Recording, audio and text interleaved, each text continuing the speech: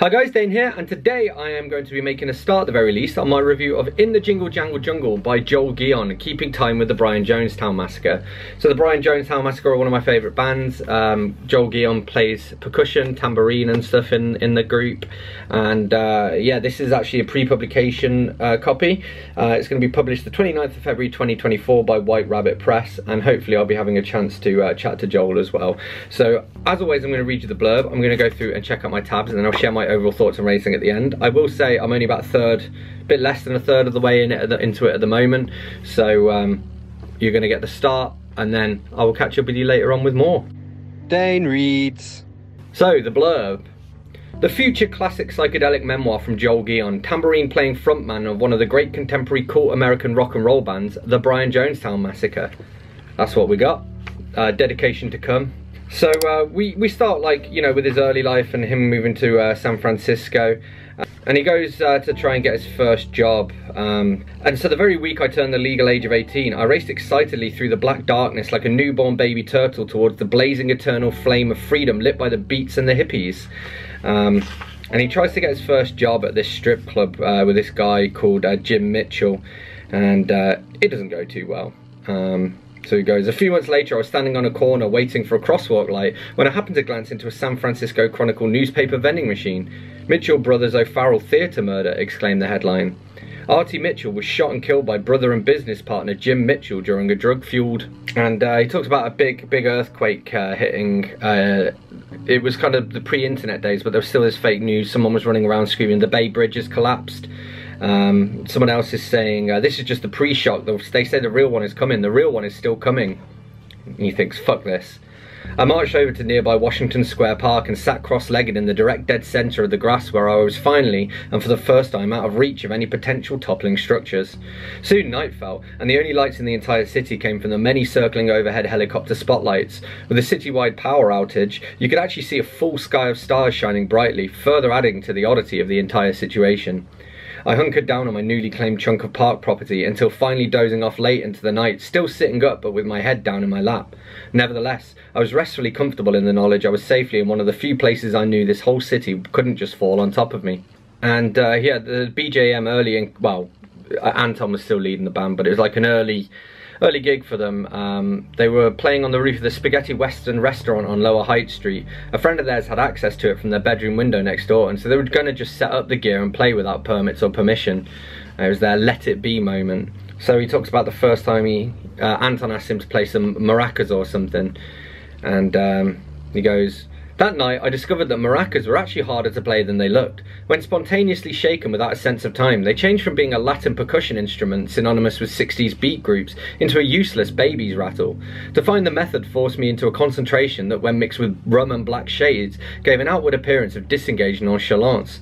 I found the key to timing wasn't by playing them from an outside perspective, not by trying to imagine hitting on something or finessing an outward method, but playing them from the inside.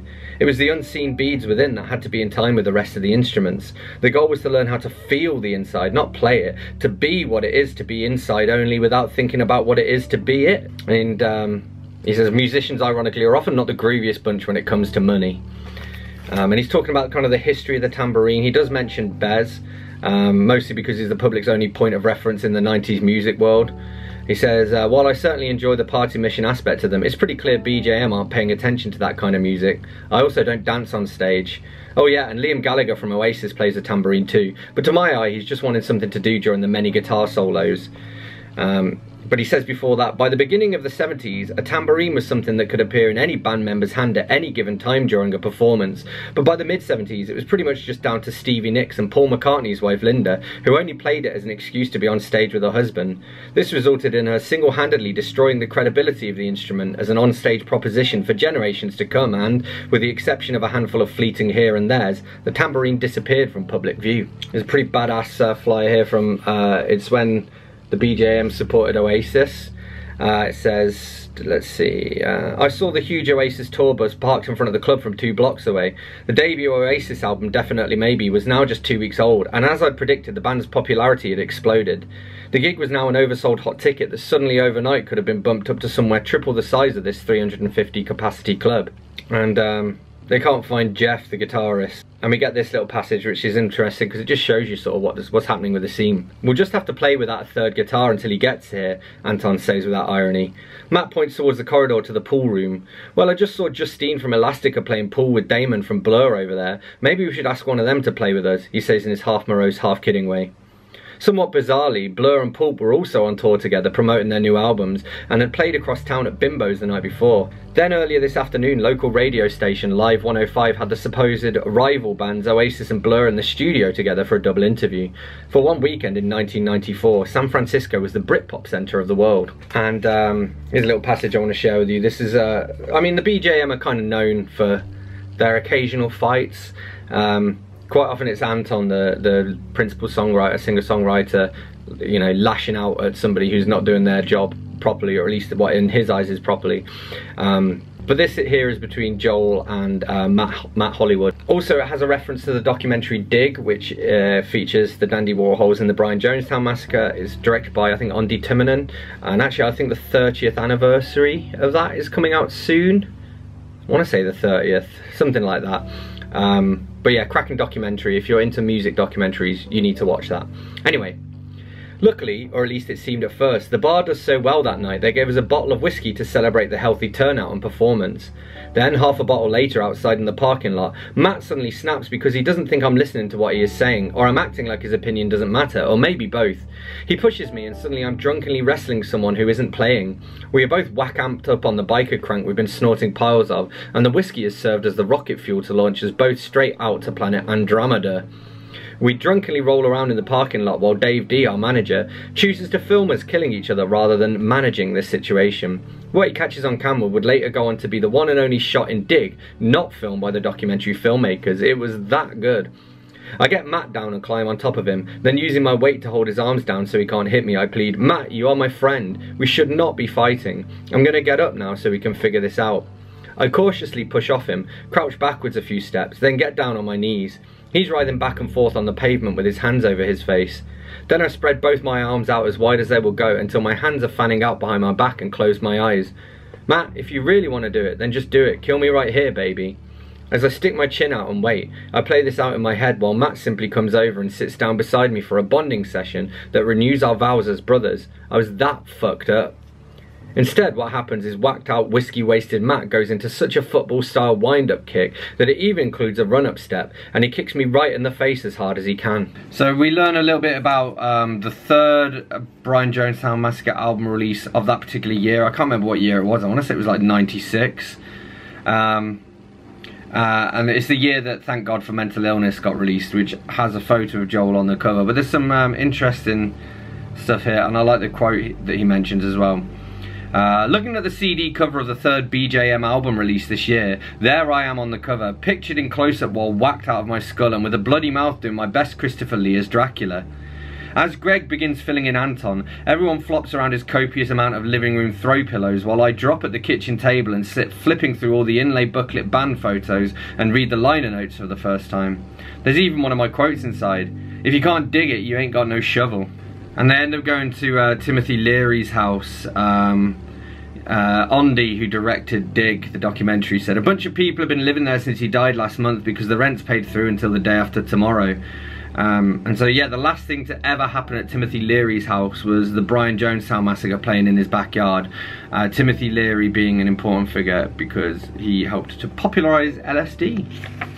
And yeah, he's living in this like warehouse basically where drugs are being manufactured and all kinds of shady shit's going on.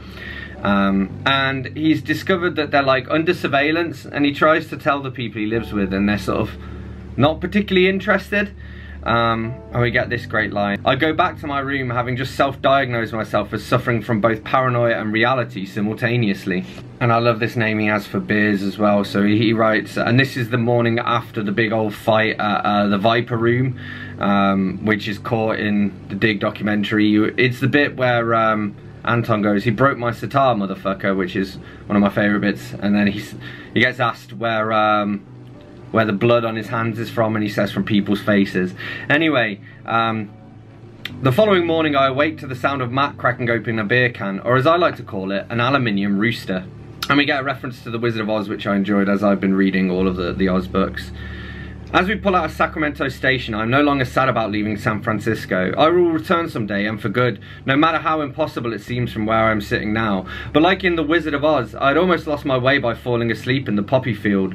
Now I was wide awake and back on the road. This would by no means mark the recovery into sobriety section of the story, as my days of being a partying explorer are to this day far from over. But from now on, I would be officially dialing it down from speed freak to just a freak. The book gets kind of self-referential at times here and there, but it's done in such a way that I enjoy it. They almost, Joel and who is it? Joel and Matt, and I don't know if anyone else is in it, but they almost get involved in an accident. We get, soon after, Matt and I were cruising up Glendale Boulevard with Brad in his 50s Ford Thunderbird when suddenly the engine just dropped dead and we found ourselves coasting backwards towards a blind curve because the brakes had also gone out with the engine. By the thickness of the remaining book pages in your hands, we obviously survived, but unfortunately the Thunderbird did not and was taken away by Towhurst to an auto pick-and-pull where it was feasted upon by scavengers.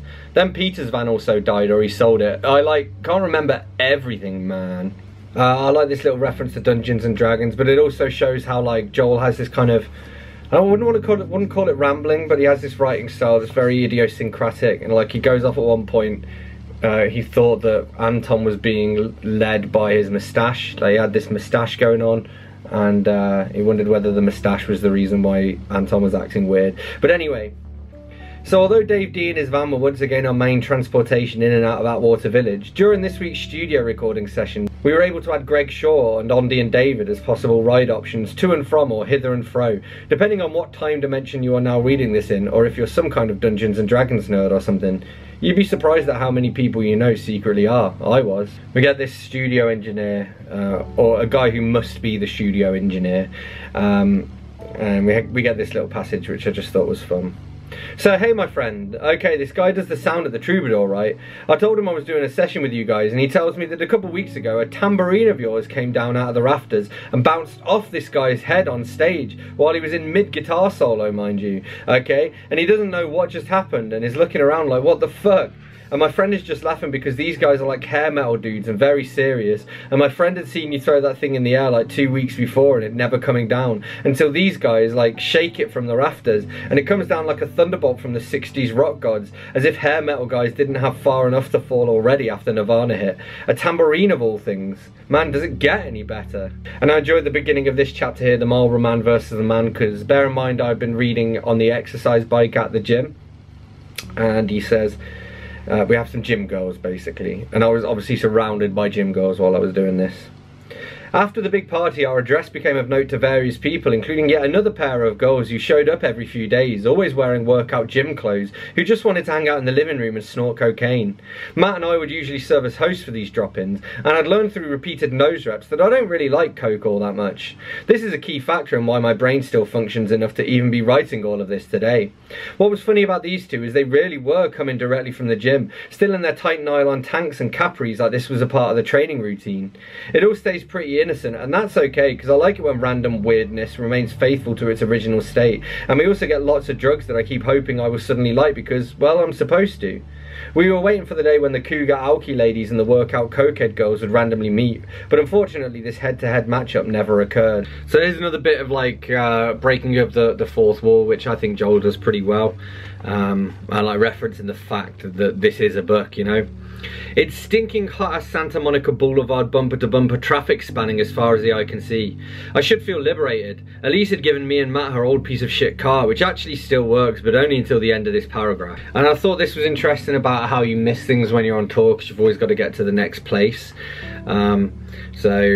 We get Dallas is just Dallas again, and next we're going to backtrack to New Orleans where Mardi Gras is in 2 days. But unfortunately for us, by that time we will be waking up in Florida. No kaleidoscopic massive explosions in colours, sound and revelry, the floats and the music coming from every direction, the costumes, the cops, and the almighty happy plague of beads crisscrossing the air in all directions. But rather when we arrive, it's the calm before the litre-sized hurricane cocktails hit. Today, many of the locals must be charging up their liver batteries because Bourbon Street is at a stumble still as the Brian Jonestown Massacre members walk it as if astronauts in a lost utopian Atlantis party zone on another planet. The grey rain has washed it all down because the festivity gods are cleaning everything up for the crowds that we will narrowly be missing. One thing about hard touring is the amount of near misses there are when you've got to be getting onto the next town every single day. And just one final thing I want to share, which is a fun little joke. You kind of need to know the Brian Jonestown Massacre to get this joke, but still. How many BJM members does it take to screw in a light bulb? 1, Anton, duh. But if he's going to screw it in live, then 6 to 8, depending on whether or not there is a keyboardist this time, or if we are in between third guitar players. So yes, all in all, that's all I tabbed out to share with you from in the Jingle Jangle Jungle. There is a lot of overlap between Dig and this. It's basically, in many parts, probably the middle third of it is Joel's side of what happens in Dig. So if you've seen that documentary, you'll be familiar with a lot of the stuff here. But there's a lot of great insights as well, as you can tell. It's also really interesting to see that it's written in Joel's like style. You hear his voice when you're reading it, you know. It'd be really good to get an audio book of him reading it, I think. But yeah, I probably gave it a 4.5 out of 5. The only thing that I think it's missing really is a bit of an update of where he was at between, well, after about 1999, because it kind of tapers off when you know, I guess he left the band then. But as far as I understand it, he's touring with them again these days, and yeah, I would just like to know a bit more about what happened after the late 90s. But still, very good read, especially if you're a fan of modern music, if you're a fan of rock music, and especially if you're a fan of the Brian Jonestown Massacre, you got to read it.